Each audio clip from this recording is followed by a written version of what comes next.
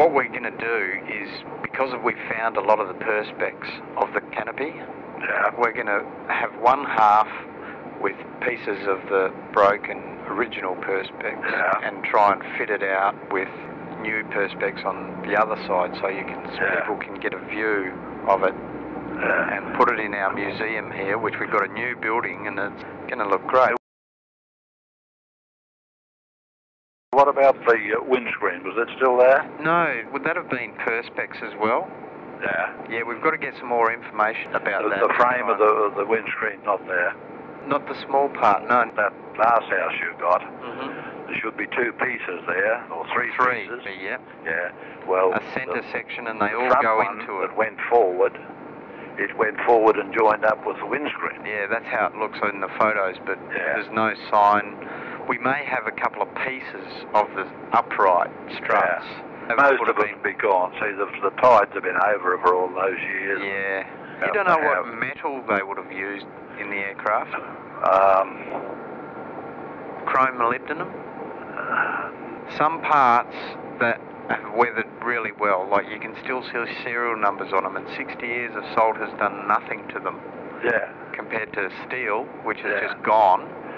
Yeah, well, some of that alloy stuff was treated, I forget what they called it now, the treatment, and that was good, anti-corrosive. Yep. But if it had a crack in it from impact, then the water went straight in there and ate all the metal out, and all you have from is the nice inside. on the beach, you pick it up and it go to nothing. Ah, right. Yeah, no, we didn't take that much notice of what the damn things were made of. I'm sure it'll be documented somewhere. We'll find out.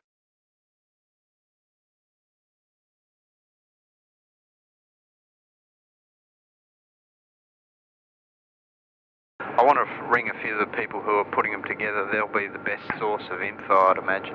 Well, now, there's a mob at Caboolture Airfield. I don't know what they call themselves, but they've got an air museum. And they've got a Wirraway flying. You can go and buy a flight in it. I've actually got a list of all of the ones that are flying and the ones that are being put together.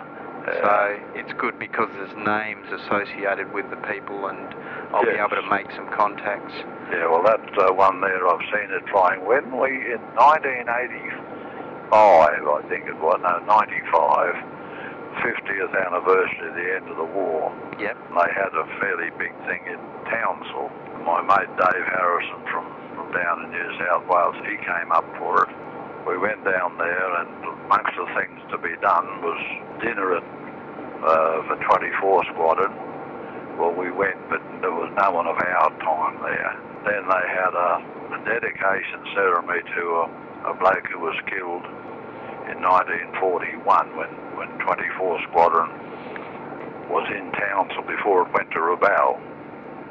And this bloke, I just figured an aerial collision, I think, and this fellow, backseat man, observer, I can't think of his name now, he was killed. Well, there was a memorial to him being dedicated, and we went to that. It was out near the dam.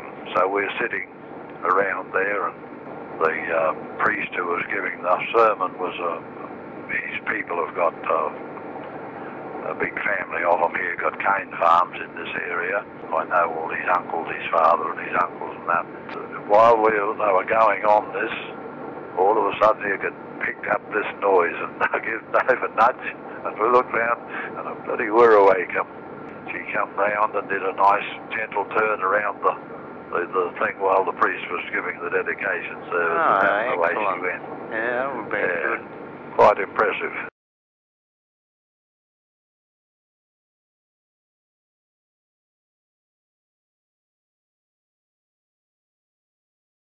I believe the early version didn't have retractable wheels.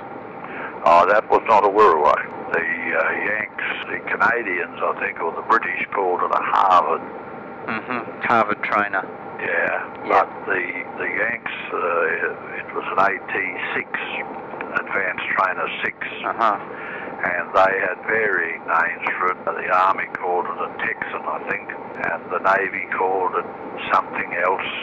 It was only a two-bladed prop, smaller motor, fixed undercart. So the one you had is a three-blade? Yeah, but they sent a couple of those things out here. I saw two, I think, of the Harvard, but there's quite a few Harvards flying now. Yeah. They built the Wirraway, this Wackett, I can't think of his first name, Sir somebody Wackett.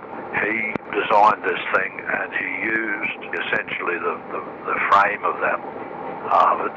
Yep. But he built it up. They put a bigger motor in it to put a three-bladed prop on it, and they put it under a retractable undercart and armament. I guess it was a good thing that it did have retractable wheels. Yeah, oh yeah.